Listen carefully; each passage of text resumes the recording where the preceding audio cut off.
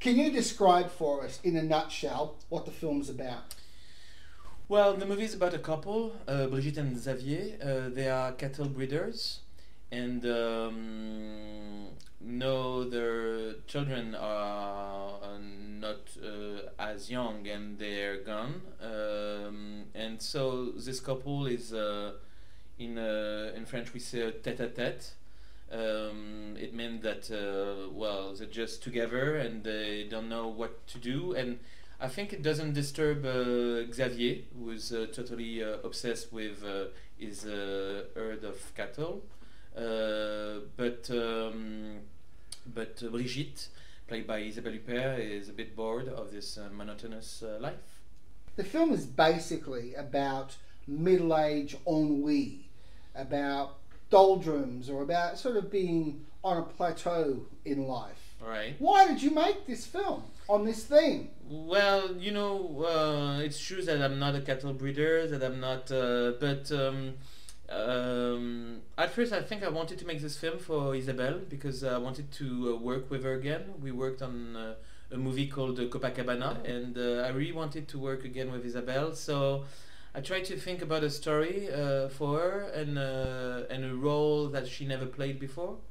And Isabelle is, well, very famous, and also she played a lot of roles, very different, but she never played a farmer, so I thought that it could be also I thought it could be funny and a bit challenging to put her surrounded by cows, because Isabelle is, well, very famous as a very Parisian actress, even intellectual actress, so it was good to put her in the mud. Why the theme of marriage and infidelity? Well, I think I wanted to make a love story, in fact, and love has certainly something to do with infidelity too. But the main thing was to make a love story in a couple, and but sometimes love has to take that risky roads, and but at the same time, it seems when we talk about it that it's a very tough film because it's about infidelity, and but it's a very tender film, and there's conflict, but with no hysterical scenes and no cries and no, I mean, there's some cries, but not like a lot of other movies about this theme. Yours is, I think, about the fourth or fifth film this year to come out either questioning marriage, right, or talking about marriage, or talking about infidelity. Marc, what's going on? Why is this particular theme so prominent now? I don't know if you're talking of French movies, but well, Gone Girl because in has France, gone crazy. Yeah, in France we've got a lot of movies about women who are trying to escape from their life and their couple. Right. And when I wrote this story, I didn't know that I would have so many films, other films, who would be with the same subject. I think there's something in the air, but I could not explain why. I think that well, all this movie are also saying that we do believe in love right now, and that it's like a good way to maybe to feel better in this life, in this crisis life. I tried to make a very traditional movie, and at the same time it's a bit subversive. Well, it's a bit risque in that you allow the character to actually go quite a way down that path, right, before she basically reunites with her husband. Right. But at the same time, I think there's no suspense in my movie. We can say that from the beginning that they will stay together, but it's just sometimes you need fresh air to feel better, and to love again, and be together again. And we're also addressing the issue of middle age, right? Because you're 40. Yes. So welcome to the Middle Age Crisis Club. I don't feel part of it right now, but I will.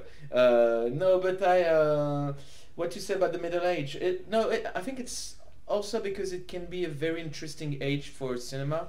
I mean, for characters, because they appear like, well, Isabelle would not like me to say that, but like old people, and they're not at all. I mean, in this movie, she's like a teenager, and so it's you can surprise the audience with these characters. Generally speaking, Right. more films, more studio Right, movies right. are being aimed at older film goers. Right. Okay. I mean, this is seen as a positive thing. To be honest, I think that I never wrote a movie. I mean, a screenplay, thinking about the audience. It's a very selfish thing at first. You just write the story because you want to film it and because you like it, but then you have to consider the audience, and I think that you really consider them during the editing part. And so now I realize that I made a movie for maybe this movie is for certain age people, but the thing that I like also is that we made a lot of test screening when we were doing the editing, and I realized that there were a lot of very young people who liked this story because it was also a funny story with a lot of twist and surprise. So I like the fact that I made a movie for women, maybe, but also that if there's some young people who can be curious, I'm sure they would like it too. And when I say stage screening, it's just, being in the editing room with my editor, and we try to make come like 5 different persons that we don't know, because it's always interesting to see how they would react and if they really understand, or maybe they, in fact, generally what we realize is that the audience is more intelligent than we think. Because when we're in the editing room, we're always afraid, like, can we, do we have to add this line, or can we cut it? And in fact, when we do that kind of test, we realize that we can cut a lot. Are you a Woody Allen fan? Mm-hmm. Right. Because in a lot of Woody Allen films, he has the theme of people transgressing, Right. but keeping it secret. And those secrets remain secret, they're never exposed. And he seems to be saying in a lot of his films that life is like that sometimes you do transgress and you do the wrong thing morally, but you get over it, you get through it, you keep it to yourself, and life continues. Right. There seems to be a lot of that in this film. Yeah, that's right. It's the big things that she has to hide in her life, and I think that maybe because of this, she's able to hide more stuff. But yeah, I'm a big fan of Woody Allen, and I can even say that I love a movie called Husband and Wife with Judy Davis. That is for me like the Australian Isabelle Huppert, or maybe Isabelle. I mean, well, I think they're very close. There's something they could be sister in a movie. But I like also the tone of Woody Allen. I mean, that it's supposed to be comedy, and it can be a very bittersweet and melancholic too. There's a gender imbalance in Hollywood with directors. It's a big issue. I spoke with Sophie Lelouch a few years ago, and I asked her the same question about whether there's an issue in France. And she said it's not an issue at all in France. I would say the same thing. We talked about it recently at last year at Cannes Festival, because they were saying that we need more women in the cinema industry in France. But I have the feeling that there's no problem at all, and that it's a fake problem in France. Because, for example, I always worked with a female cinematographer. For this one, it's Agnès Godard, but the one before it was Céline Boson, and the one before it was Hélène Louvard. So I mean that there are a lot of female cinematographer, for example, which is normally supposed to be a very tough job. And there's a lot of female directors in France. Mian Love, Sophie Lelouch, Céline Sciamma. I mean, in fact, I think until recently, we never thought about it. We always considered that, there were men and women in cinema, and that's it. And what about your cinematic influences? Are they international, or do they tend to be French? Who do I like? I really like Alexander Payne, who is American, and I was very happy because there was a critic in the Hollywood Reporter who was comparing this film to Alexander Payne movie. He's the one I really like right now. I really like Mike Leigh also. After, there's a lot of dead directors like François Truffaut and the Italian directors. The reason why I'm asking this is because I still think that there's a little bit of a myth lingering still that French filmmakers and the French film industry is very insular. But every time you talk to someone, you find that that's actually not true.